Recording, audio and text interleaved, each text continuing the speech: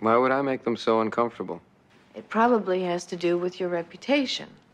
They feel your methods, your theories are... Spooky? Do you think I'm spooky? His face was so blank and expressionless. He didn't even seem human. I'm not turning my back on anyone! Have you ever found a metal implant in your body? Have you checked everywhere? Mulder, you have to understand! Put it down! You put it down first! Scully! What are we doing? Oh, we're watching the X-Files. Is this a free one? This is a free one. Yeah. This is free. Yeah. It's free for all. Hi, everyone. Hello, everyone! Welcome to a brand new episode of Fox Mulder is a Maniac. Fmeum! I am one of your hosts, David Bell. Oh, I am a second in number of your hosts, Tom Ryman.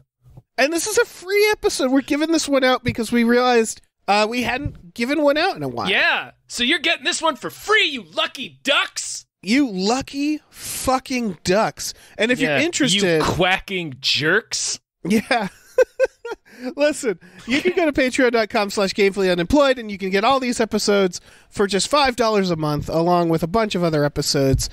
There's a lot of these, folks. We are up to season 6 here. Yeah.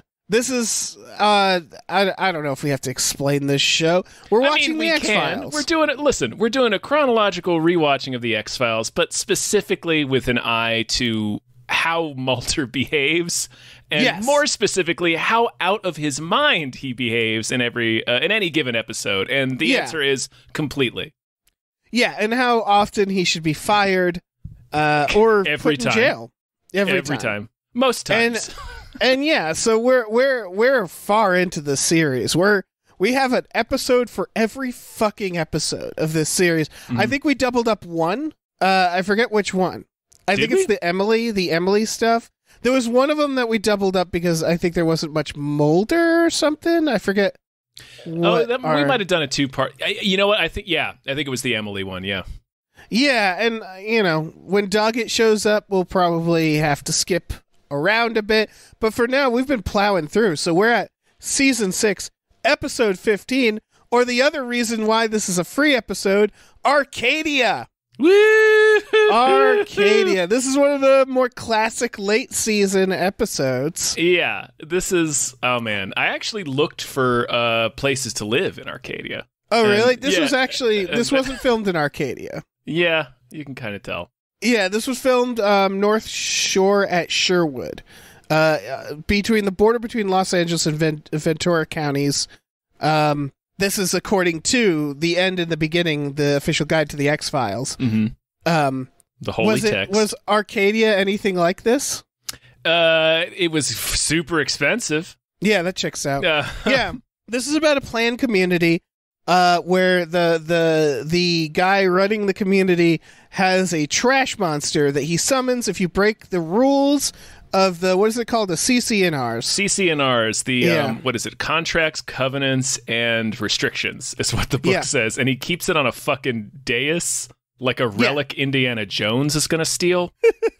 This was written by staff writer Daniel Arkin, who was moving in New York in 1991, and his movers were late. And he violated the CCNRs and had to pay $1,000. And he was like, fuck that. And so, basically the first thing that happens to Mulder and Scully in this is based off what the writer went through. Yeah, you're tempted to say, oh man, that sucks. What an injustice. But you're the asshole who decided to move into a planned gated community. Right. So the $1,000 is the tax you pay so you don't have to live amongst the poors. Yeah, that's true. So don't care, buddy. Yeah. But this is a fun episode. Well, no, sorry. For the record, it was an apartment in New York. It wasn't a gated community. It was like it's a co-op apartment in Greenwich Village, which isn't to say Again, it isn't like a same fucking thing. Yeah. This is Mulder and Scully go undercover, and it is delightful. We're going to talk about that because the undercover aspect doesn't get them anything. Like, no, I just want to point out, can you imagine the FBI sending all this equipment in this neighborhood if it wasn't an upper class white community. Like, it's just very funny that they do all this work for a couple missing people, and it's like, Jesus, like what, like who is making these decisions? Right, like putting down, moving 2 agents into, like, I don't know, a $2 million house. Yeah, having movers, like, the FBI doesn't even move the equipment in themselves. We're getting ahead of ourselves. Yeah, we're getting ahead of ourselves. This, of course, has a big monster, which was just a foam rubber suit. It looked like shit. So they even called it the shit monster. Well, yeah, that's what because it comes out of the sewer. It is a shit monster. Yeah. So they, a lot of lighting, a lot of tricks. It looks good in the episode. Yeah, they do a good job. You never really see it, but you don't need to. It's a pretty familiar X-Files trick because the show generally only has a certain amount of money to spend on any creature effects, and also they're limited because this is 1999 when this came out. Yeah. So effects on TV in 1999 weren't super advanced. But they do a good job of shooting around the fact that it doesn't look good. It's effective the way they do it. Going into the planned community idea, I will say I really like the first version of the script. Was that it's a planned community where a criminal moves in, or like an infamous type of, like someone perhaps with a darker complexion, and they manifest their fears, their xenophobic fears, into a monster. And I was like, oh, that's kind of fun. But instead, they made it a tulpa, which we'll get into. We sure will. Yeah. Let's see. What else is... Tulpas are hot this year. We got The Empty Man. Yeah. We love those tulpas. Gillian Anderson really enjoyed this. Oh, I thought this was a funny detail because I noticed it watching, is that David Duchovny, they have some fun with his wardrobe. Mm-hmm. Gillian Anderson, I noted when I was watching it, is like she's just wearing Scully's outfit, but lighter colored. Yeah. And in the behind the scenes, they say that is indeed what we did. As they put it, Gillian was a little tougher because she has a look that she doesn't want to give up. She's very savvy that way. So I don't know if that's Gillian Anderson was like, I'm not wearing any of that shit. just give me Scully's clothes, but lighter. I don't know. I can see that because there's not a lot of... It's certainly at the time... when the show started in the early 90s, not as many roles for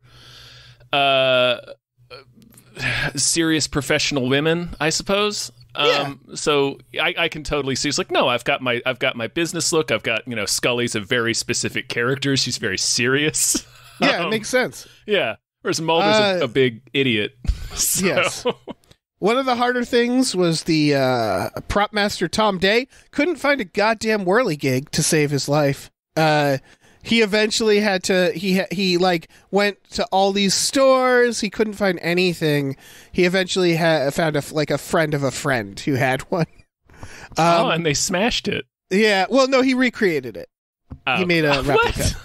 So they just built one anyway? Just build the fucking thing, guys. I assume the way the props work is they always make 5. Right. Because of how, yeah. So I assume they had different versions of it based off this one. But yeah, I don't know. Google it. A whirly gig is not that hard to build, guys. Yeah. To do the dog coming out of the storm drain, I think this is funny because you do not see it in the episode. They created a catapult with a rubber dog. Right, it does. The dog out. It does fire out of the sewer, yeah, it does. Like a cannon. It almost gave my wife a heart attack. We were watching the episode together. It's so unexpected, and it happens so fast. That's great. The final bit of information I want to share because I think this is neat. Nothing to do with the episode. The researcher Lee Smith was looking into landfills and sewage systems. And he talked to someone. He was finding diagrams of cities and stuff. Mm-hmm. And he asked New York for a diagram, and they laughed in his face. And they told him that they had one guy around 80 years old who was the only person who knew what it was like under the streets of New York. Apparently, before he died, they tried to get him to write it all down, but he died. And that just feels very New York. That's we have no idea what our sewer system is. There was one 80-year-old who knew.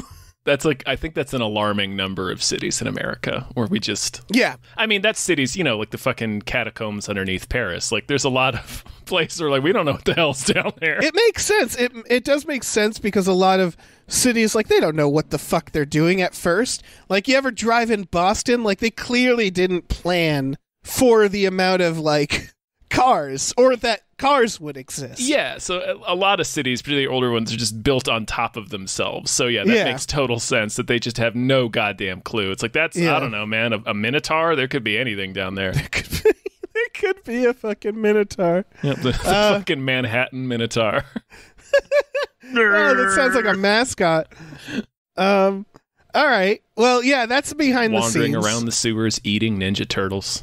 Probably. Yeah. That's why the Ninja Turtles could thrive. So I guess we can get into, I don't know, our first section. We can, but Dave, real quick, cowabunga. Yes. Get it? Because it's a cow. Because it's a cow and a minotaur. Man. Yeah, okay, now we can move that on. Makes sense. Where he'd be like, talk about cowabunga. Like, I'm imagining like one of the cartoon episodes. Wasn't there, Yeah, Bullseye. Yeah, well, wait, is Bullseye the one that's just a... There was an episode where it was just a cow that like had the mutagen and it became this like killer bull. Do you remember that episode? Yeah, that's Bullseye. That is Bullseye? Yeah. They gave it a name? Yeah. It was just an there's angry cow. There's like an angry red bull man that has like a target reticle for an eye. I think his name is Bullseye. Anyway. That's not what I'm talking about. Oh, okay. Though. I'm talking about the episode where it becomes like Super Shredder of a bull, where it's not like talking, it's not walking on two legs, it doesn't have a name. Oh, okay. It's just that's a different character, yeah. Yeah. Anyway, that was... What are we doing? Oh, yeah. World's Luckiest Detective. Woo! All right. This is a section devoted to all the times Mulder just lucks into the answer, because boy, does he. He sure does, Dave. They usually get help. In this case, we have Mike, the veterinarian, who, lucky for them, like, survives in the sewers. Is like the weirdest... Yeah, that's the weirdest plot twist of this episode, because he gets attacked. First of all, I believe this actor, he definitely played an orderly on ER. Yes, he actually... I'm pretty sure there his was name scheduling issues. I'm pretty sure his name is also Mike on ER. Oh, I'm nice. pretty sure. But he gets attacked by the shit monster in like the first 10 minutes, and we see him explode. Like they show his mat that says Big Mike's place, and just a fucking balloon of Big Mike gore bursts all over the doorstep. And then he just comes back later. Yeah, Big Mike. And then he it's like only Danny to explode Aiello and again. Hudson Hawk. Yeah. It's like, absolutely. what? How the fuck are you alive? Yeah. And he protects Scully. He sacrifices his life. Again. Yeah. Yeah, I like the character. He's just like a gentle giant is the idea. Yeah. It's very weird. He's fucking with all the people. He's the one he's trying to sick the trash monster on them because they did it to him. It's lucky. I would say the biggest thing. So Mulder doesn't try to interrogate anybody. He does a little bit. They go to dinner with their neighbors, Wynn and his wife, and Scully picks up that Wynn's wife is real anxious and nervous. So she's like, "Hey, I got to go walk the dog." And Scully's like, "Well, I'll come with you." So she uses that opportunity to do some, surreptitious interrogating. Mulder attempts one or two questions, but the rest of the time he's just having too much fun pretending to be Rob Petrie. Yes, and he spends most of his investigation just fucking with the rules. Right, he wants to see what's going to happen if he keeps breaking the rules. Yeah, Scully actually tries to interrogate them a little more. I guess the luckiness for me is that this community is filled with the worst liars ever. Because every time she mentions somebody, they just get quiet and disturbed, and then they change the subject, and it's like, oh, so you're obviously hiding something. Mm-hmm. Another lucky aspect of this is that it's a big neighborhood, right? It's deceptively big because we only really spend time at the house that they're in and their neighbor's house. So we spend most of the time on one street, but there's a couple of shots where you see that it goes up into the hills behind them. It's a big. There's probably 100 homes. Yeah, so most of these people are sticking with the fucking the rules, lest they get killed by a trash monster. I guess the luckiness is that they like one of the first people they talk to, Big Mike, is the next target. It could be a random neighbor up that hill. Like there's no way of knowing. They just plop themselves directly in to like their neighbor is the guy most involved with the tulpa. He's like the second in command. Yeah. Yeah. And then, of course, lucky that the dog randomly runs into the sewer and she finds Big Mike's necklace. Like, there's a lot of little moments like that where they just... stumble ass first into clues. Yeah. Also, Mulder was assigned this. And, I mean, this is an overall thing in a lot of these episodes. He's, like, bummed at first that it's just missing persons. Yeah. And then it's a fucking trash monster. And it's like, well, there you go. Yep, they had no way of knowing that it was a trash monster. They were no just way like, of knowing. Mulder's still benched from 6 years of antics, so they probably sent him here on this assignment because it's like, well, this is something that can keep Mulder, under wraps for a little while, and it's something he can't possibly screw up. This is a straightforward missing persons case. It can't go out of control, and then it just happens to be a shit monster. Yeah, exactly. They're lucky that the tulpa kills the old man, and they're lucky that that's what gets rid of the tulpa, because that's all, like, the tulpa, you don't really know what it, like, it's not exactly like a precise assassin. No, and Mulder goes inside the head of the community, the head of the homeowners association, whose name is he has like a dark wizard. Gogolek. Yeah, he fucking sounds like a dark wizard. Yeah. So right there already. He looks like a dark wizard. Yeah, he totally does. So Mulder goes into his fucking wizard's lair and sees all this statuary, and he happens to notice this. He looks at some wooden idol for a second. And then later he finds the whirligig, and it has Pier 9 imported from Malaysia. And that's all the clues we see until the last scene when Mulder just walks up clutching that wooden idol and is like, you made a tulpa. Yeah. When you were out in Malaysia, you found a tulpa. And so like Mulder vomits out the existence of a tulpa, the fact that the shit monster's a tulpa, and the rules of the tulpa 30 seconds before the tulpa is destroyed. Yeah, I want to get more into that in the next section. Yes. But yes. So that was extremely as lucky. Always, yeah, he just guesses what the thing is. And then, the thing doesn't kill him, because it could have killed him. It tries to, but the old man dies, and so it crumbles into shit dust. Yeah. And again, very lucky. Yeah. This is all very lucky. Should we get into the next section? I mean, probably. Should we put on our little pink polo shirt? Put on our pink alligator polo shirts. Tie a little sweater around our necks. Start shooting hoops at 10:30 at night to provoke the neighbors.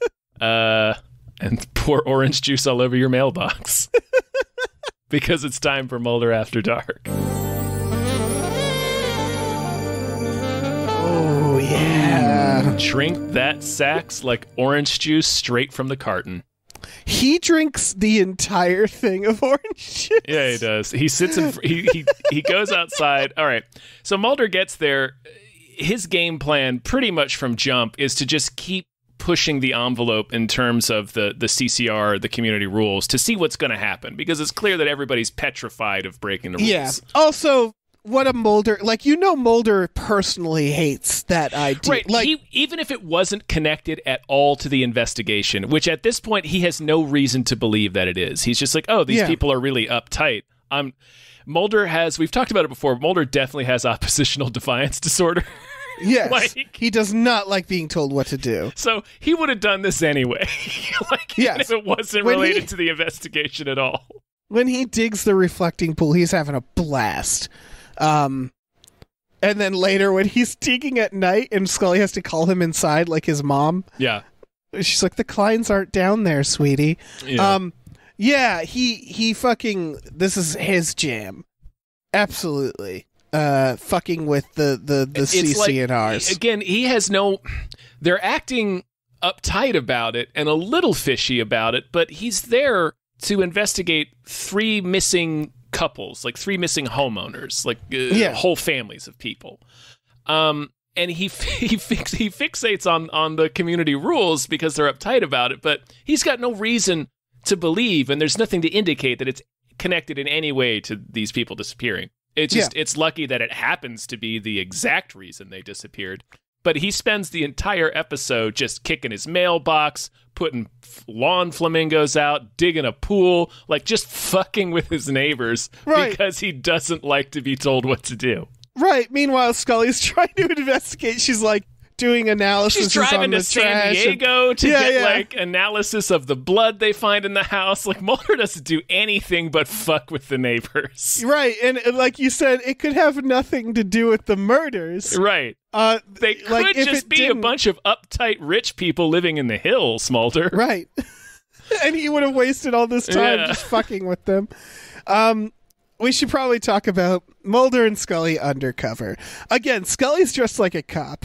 Like, Scully, I will say, like, she's half-assing it, I feel like. Yeah. Because, like, at any point, it's like she really feels like a cop. Mulder's got his pink shirt, slightly unbuttoned, tucked into his pants. Khakis, yeah. Yeah, he won't stop putting his hand around Scully. Yeah, every chance he gets. Yeah, this is yet another lawsuit from Scully. He loves this. Yeah. He loves it. This is the happiest he's ever been. Yes. He says, you didn't let me carry you over the threshold. He like when they're gonna look over the place, she's like, you ready? He's like, let's get it on, honey. He loves playing house, which is very funny because then he accuses Scully of wanting to play house. He says, admit it, you just want to play house later. And it's like, motherfucker, Mulder, that's all you've been doing. That is the only thing you've done. Yeah. You pulled up some carpet when we got here, and that's it. Yeah. Yeah. You get out of the bed, Mulder, when he's like in the bed and he's like he's trying to be, he says, oh, come on, Laura, we're married now. And it's like, you are LARPing a relationship right now. It's the closest he's ever going to get. Yeah, it's true. And it's in the next morning when he's telling their neighbor, he's like, oh yeah, we spooned like 2 kittens. We spooned up and fell asleep like little baby cats. It's like, all right.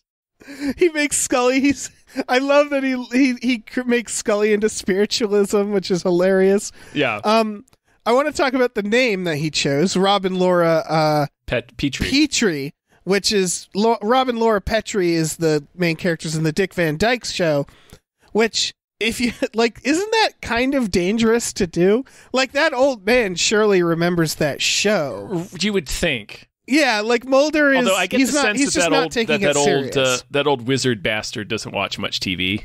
That's true, but like still, terrible cover names. But whatever. I think Mulder, he doesn't give a shit. The whole point is he doesn't give a shit. It would be like if he came into the community and introduced himself as George Jefferson. Yeah, like, exactly. It's like, what? Really? Exactly. That's your name? Yeah. I love the genuine moment because Mulder and Scully, they later get together and they later have a relationship, and they give us, and it was very smart, they give us one like genuine relationship moment, which is when they're eating and they're talking about dolphin safe tuna, and he goes, you gotta love those dolphins, although they're pretty tasty too, and no one laughs, and so Scully forces a laugh. That just felt like Mulder was actually trying to be funny. That was Mulder genuinely making a joke, and because he's such a fucking Martian, Scully had to like kind of drive home, like she's telling the room that he's joking. Yeah. And that's also during that dinner, he's keeping up like the Rob Petrie thing, saying stupid bullshit, and then he randomly, like, as much fun as he's having playing house, he can't keep himself from being Mulder for too long. Oh yeah. So he starts launching into some of his odd bullshit in the middle of that dinner. I forget exactly what he says, but he very abruptly starts interrogating his neighbor as Mulder. Right. Oh, absolutely. Yeah. He can only do so much. Right. He's better. Yeah. He's more into it when they're alone or when they're when she's videotaping it. Oh yeah, I have that written down. And he says, "You want to make that honeymoon video now?" And into the Mulder, camera, and this is an official FBI document she's recording. People are gonna have to. Your boss is gonna watch this, Mulder. Like, there's gotta be a moment where Skinner's like, Mulder, you know you're very lucky that Scully hasn't sued the Bureau, right? Like, she would have the case, like the court case of the century. Like, it would last for weeks of just going through the evidence. Yeah, I'm just picturing Skinner watching that tape, getting to that scene, and just sighing, taking off his glasses, and calling his lawyer. Yeah. He's like, yep, I'm about to get sued again. Mulder also makes Scully carry their welcome basket. Like, he does not attempt to help her. Of course. Did you notice that? Yeah, that's great. Like, it's this huge basket that they just shove into Scully. It's like literally half the size of her, and she's struggling to carry it, and Mulder doesn't even look at her. She's fucking trying to muscle this thing inside the house. Of course. Oh, man. He's such a goblin. There's absolutely no way she didn't catch him watching pornography during this. Yeah. Like, it's just, man. He brought some. He definitely brought some. Oh, God. Imagine it. Just imagine being in a house with Mulder for days. Having to pretend to be married to him. Yeah. The detail about they move in, like they have a moving company and their neighbors help them carry their boxes inside, but the boxes all contain their FBI equipment, like Scully's lab gear, which gets dropped, which is why she has to drive to San Diego later in the episode to get stuff analyzed. But it's like all this expensive investigation equipment, like official FBI equipment, that you would think if they're going to the trouble of having Mulder and Scully be undercover as homeowners and pull whatever strings they need to buy the house, lease the house. I don't know, because they can't. They had to do something to get that house. They couldn't just take it. Yeah, they couldn't just move in. Yeah, because then the community would know. Yeah. So I really feel like putting all this stuff into moving boxes was Mulder's idea. Yeah, it definitely wasn't. Yeah, like, because you could have had the FBI just pose as the movers and have a bunch of FBI guys move that stuff in. Yeah, but Mulder's like, no, we must complete the illusion, or else they'll see right through it. And it's really weird because they're supposed to be like upper class. Like, it's more suspicious that they don't have movers. Right. Yeah, it's very weird. I love that he, in my mind, that was his idea because he's so excited to play house. Right. Also, like, you could hire, like, agents to, like, mow your lawn to act like they're working on the electricity. Like, you could have agents in and out. It's all on Mulder and Scully. Yeah. The scene, they could have had a lot more surveillance going on. Like, it's ridiculous. Set up cameras. Right? Set up cameras. It's ridiculous that it's just the two of them. Yeah, he spends an entire day fucking with his lawn, chugging orange juice, making himself have to piss, refusing to piss in the orange juice carton for some reason. He's like a child in that scene. Like, he knows he has to do a stakeout, so he chugs an entire thing of orange juice. And then he's like, oh, I gotta pee. It's like, over the course of 2 hours, though. Yeah. Because he's a maniac. He sits in front of his front door, peering out the window at his mailbox, waiting for something to happen for hours. That's how he investigates. That's his tried and true investigation technique. Yeah. I'm just gonna stare at this until something happens. Like, we know that is because he just makes like slideshows and shit. He's just staring at it until something happens. Like the doll episode when he's just staring at the doll. Right. Yeah, that's how, I mean, we talked about it. It's how Mulder... It happens often enough that we've talked about it more than once. I want to talk about how he figures it out. Because as you said, he sees the Whirligig. It has the imports on it. Mm-hmm. He goes over to the guy's house. He handcuffs him. Mm-hmm. He has no arrest warrant. He just handcuffs this old guy.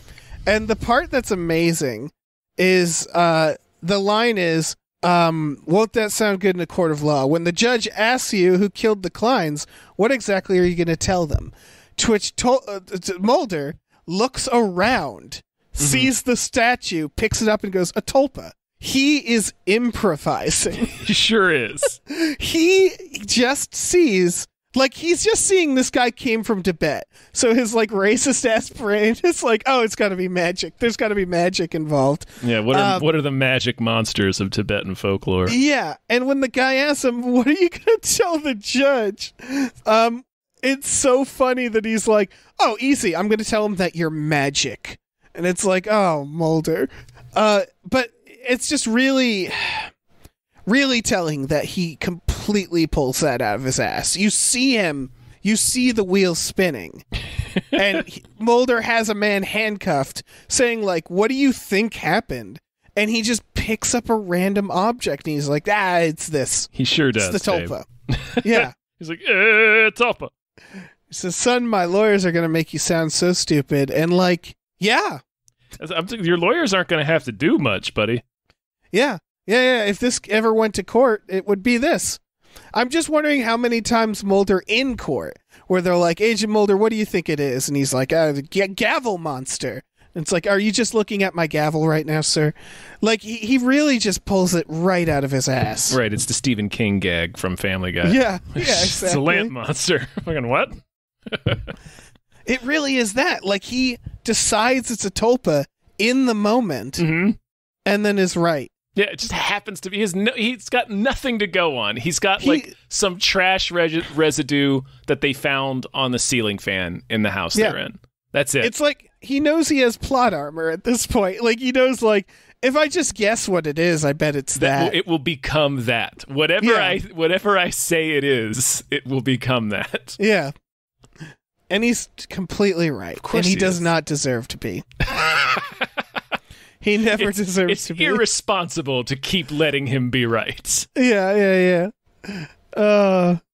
Yeah, this is, man, what an episode. I don't have much more for Mulder After Dark. No, it's just truly incredible to watch him delight in playing house and be so angry at the community rules and do very little detective work. Yeah. It's another one where he just completely lucks into it. Right. It's like a group project where you had one person who wasn't doing shit. And that's Mulder. Yeah. That's Mulder every time. Yeah. Because basically he just digs up the whirligig and that's it. That's it. He has no idea if that thing was connected to anything. He learned that they're over a landfill. He digs into the landfill, finds a piece of trash that has the import, like the Pier 1 imports on it, and he's like, it's that man. And that's it. And it's like, or that's just a piece of trash, Mulder, that you just found. Yeah. Or you dug into a mountain of trash and found a piece of trash. Yeah. And he is 100% correct. Yep. Yeah. God damn it, Mulder.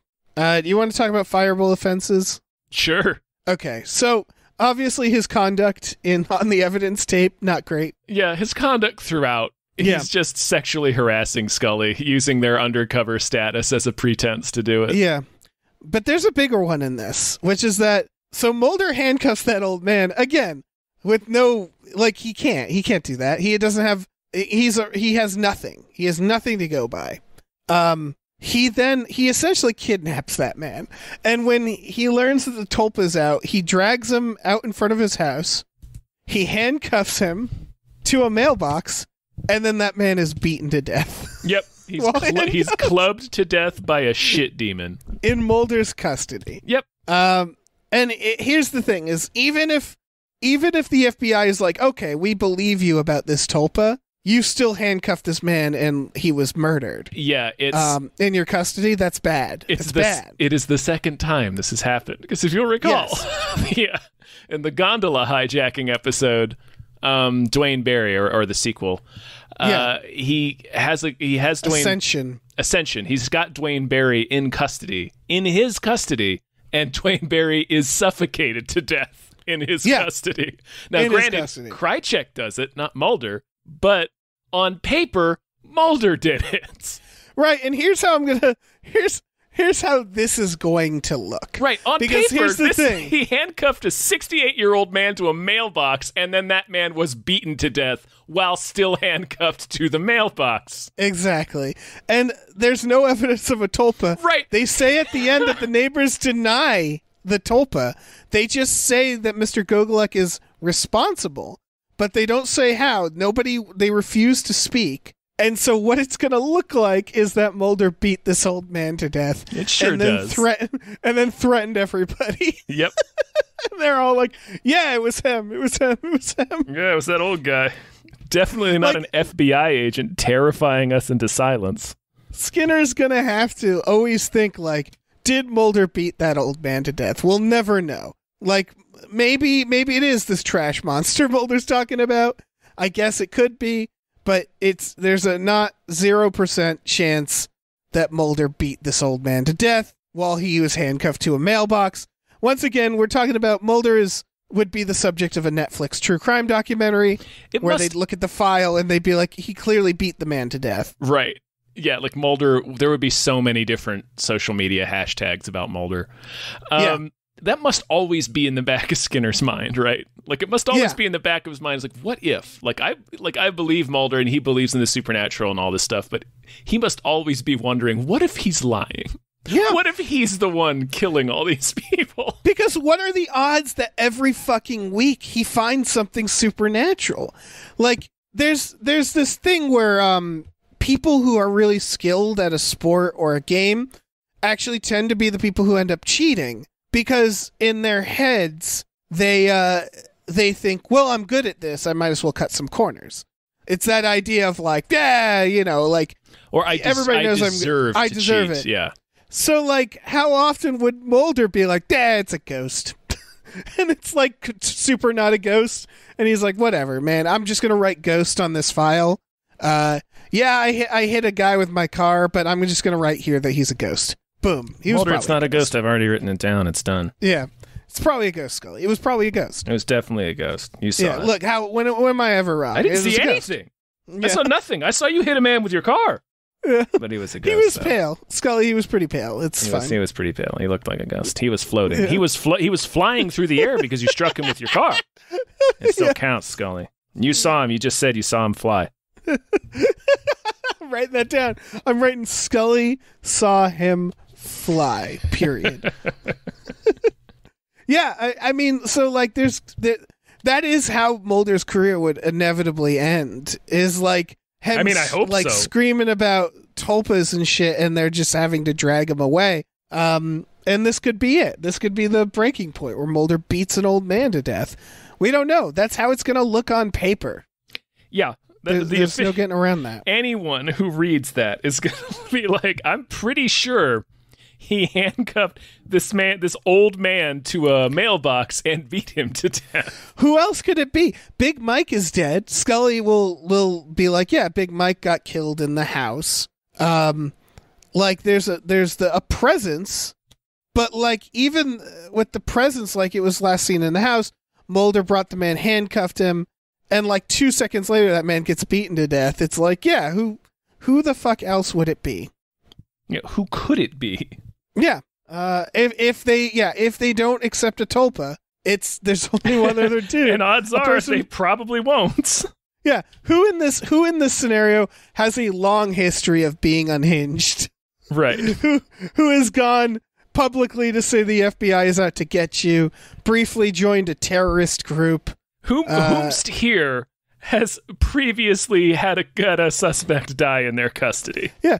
Who has, on file, killed a man and then shot his face off with a shotgun and assumed his identity. That is a thing Mulder did. It's Mulder. So yeah, I don't know. Maybe they should look into this. We should name the enabler. Oh, we sure should. I think it's Skinner, because you said at the start of this that Skinner thought this was probably easy. I feel like Skinner knew what he was doing, right? Where he was like, you two, like he saw the recommendation of like the agents will have to go undercover as a married couple. He chuckled to himself for like 5 minutes and then he gave it to Mulder and Scully. Probably thought this was funny as shit. Yeah, he was probably like, yeah. I have just the agents for this. Because, like, as Mulder says, like, why would they assign me this? It's just a missing persons. And he's right. Like, why would they give it to Mulder if not because they just thought it was funny? I mean, like, it's the kind of decision I would make. Yeah. Well, it's the reason they wrote the episode. Yep. It's like, oh, what a delightful idea. Yeah, this will be funny. Yeah. You think Mulder went out and bought those clothes? He must have. I'm sure Mulder went out as soon as he learned he had this assignment. He probably spent $6,000 on clothes and billed it all to the FBI. Yeah, clothing and like personal items and like a whole. He wrote a whole character for himself. He bought a basketball hoop. Oh my god! Of course he did. You're right, because he doesn't have that. That's not. Wow. Yeah, he doesn't, like, he lives in an apartment. Mm-hmm. That's not like his. He bought that for this assignment. He sure did, Dave. Yeah. He didn't need that. Like, he didn't need to play basketball for this assignment. I mean, they didn't know that it was the rules were going to be the thing. Like, they had no idea. All they knew was just a bunch of honkies. That's an excellent point. They had no idea that upsetting the rules was going to be an issue. He brought that basketball hoop. Yeah, he had the FBI. He saw an opportunity. Look, no one can blame him. He was like, you know what? The FBI could pay for this basketball hoop. Where's, he took that with him. It's like crammed in that room in his apartment filled with boxes. Of course it is. Yeah. Oh, man. Crazy Like a Fox, then?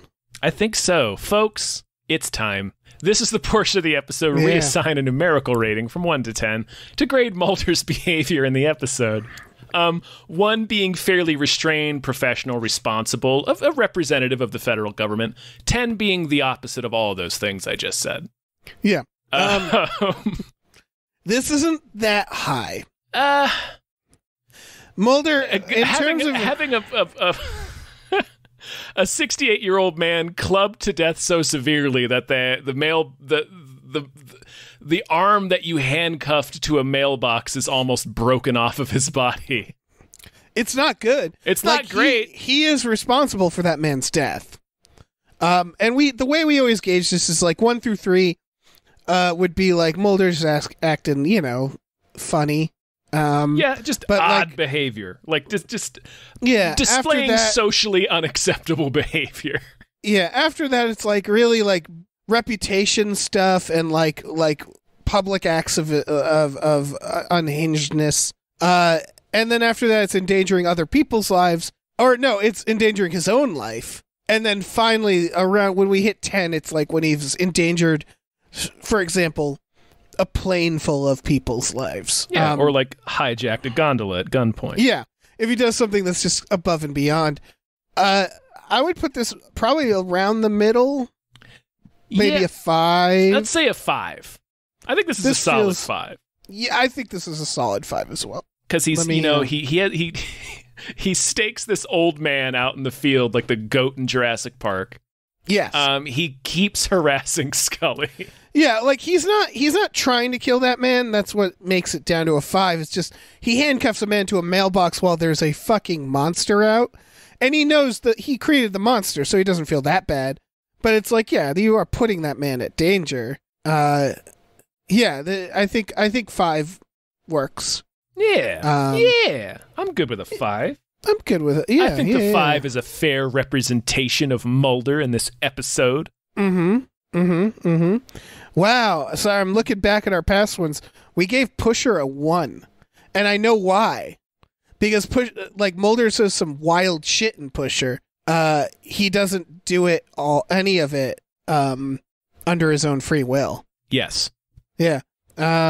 Space was a 5.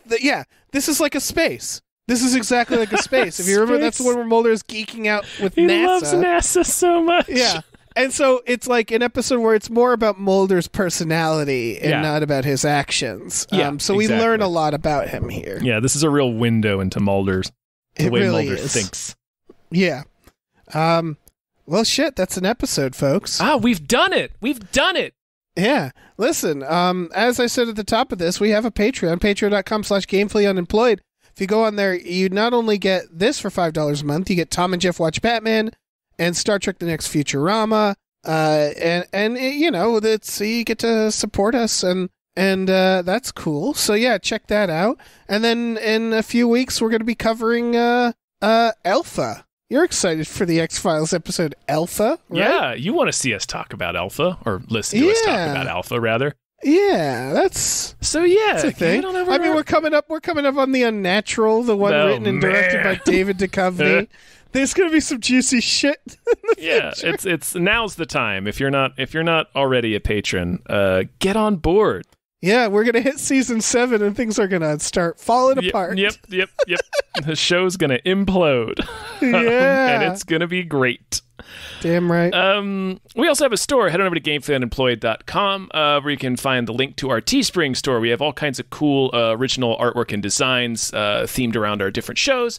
And you can get them on t-shirts and mugs and stickers and posters, all kinds of shit. So check it out. Yeah, you love it. You do. You love it. Happy Mulder Day. Oh, have a blessed Mulder Day. Yeah, may your day be filled. That's it. Yeah, may your day be filled. Yeah. Artwork for Fox Mulder's A Maniac is produced by Starlene Hodge. Follow her on Twitter at StarleneX, that's Starlene with an X, or check out her delightful webcomic at rubywhipple.com.